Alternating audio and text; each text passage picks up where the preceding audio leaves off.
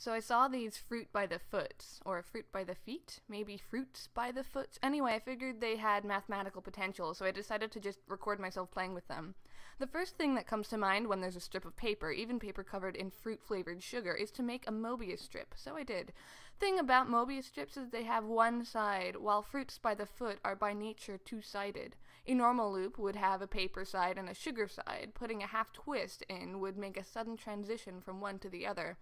But you can also do this. Wrap it around twice so the sugary part sticks to itself and the entire outside is covered in paper. Here's our Mobius strip. After confirming that Sharpie flip chart markers won't bleed through the paper, I drew a line along the single side of the Mobius strip, but that's not telling us anything that we didn't already know.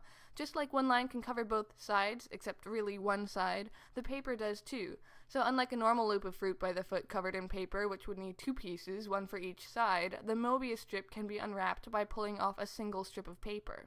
I went and washed the Sharpie off my hands and then came back to see what else I could do. The strip of fruit-flavored gunk has these two lines going down it, perforations dividing it into thirds. One of the go-to Mobius strip fun things is to cut it in half down the middle, but after that, cutting it into thirds is the next thing to do, and it's as if fruit by the foot is designed for this purpose. So I started separating it along this line. You might want to pause here and think about what you think would happen. So I continue around, and when I loop around once, now I'm on the other side, and it turns out to not have been two lines, but one line that goes around twice. Let's see what we've got.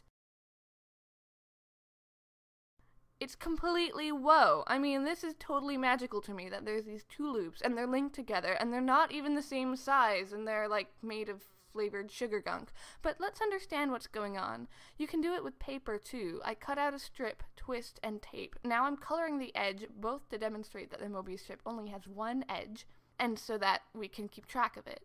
Because when we cut a strip into thirds, you could also think of it like this. You're cutting the edge off. This leaves a thinner Mobius strip and a long looping edge. Because of the twist, the edge loops around the body of the Mobius strip, so the two are linked. Really though, you should just try it yourself.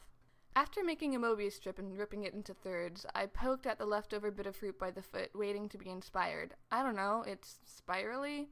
I opened up another package so I'd have more to play with. Bam! Whoa! It's got this pattern on it! I mean, I don't remember this at all about fruit by the foot, but then again, it's not like I've had one in the past like 15 years. And last time I had a fruit by the foot, I wouldn't have recognized that this is a freeze pattern. A symmetric pattern that repeats in one dimension. I mean, repeating patterns are good because they have a rolling stamp that just kind of presses this pattern into it. But it's got other symmetry too. The two halves of this pattern are exactly the same, but not the same as in mirror symmetry going the long way. But it does have mirror symmetry going the short way, plus this point of 180-degree rotational symmetry, which basically means if you turn this strip of fruit roll up around, the pattern is the same. But it's neat that it does this in two tessellating halves, so you can flip it around and fold it in half and everything. Okay, so I opened the last of my fruits by the foot, hoping for another freeze pattern, but it's the same as the last one, so I make a normal non-Mobius loop, and then I make a couple more and decide to put them together in a Baromean configuration.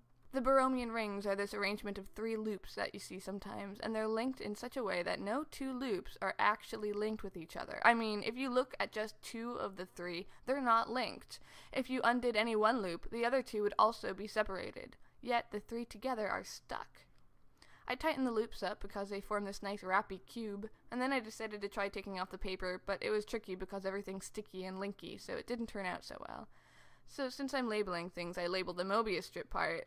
And that reminds me that the freeze patterns and Mobius strips are related. At least this particular freeze pattern has, as a result of its other symmetries, glide reflection symmetry. And glide reflection symmetry means that a pattern can be Mobius stripped.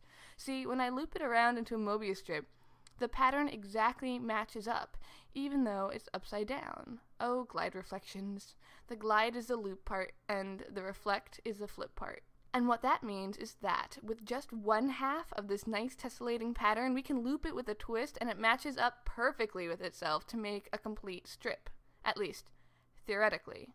In practice, it's a rather sticky process.